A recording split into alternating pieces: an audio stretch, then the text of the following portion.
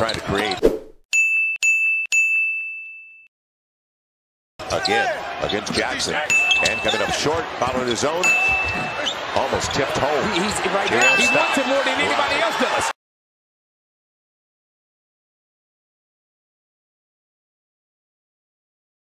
Hayes' size was bothering him. He's like, I don't care.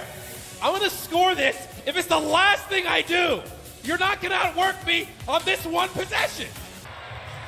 And he was just tracking it. He knew it was going every single time. Every time he missed it, look at Steph. It's hyped. Hooks of the trade. Kane Fitzgerald throws it high enough. Peyton has great vertical. Look at Peyton trying to move his hand. Wow.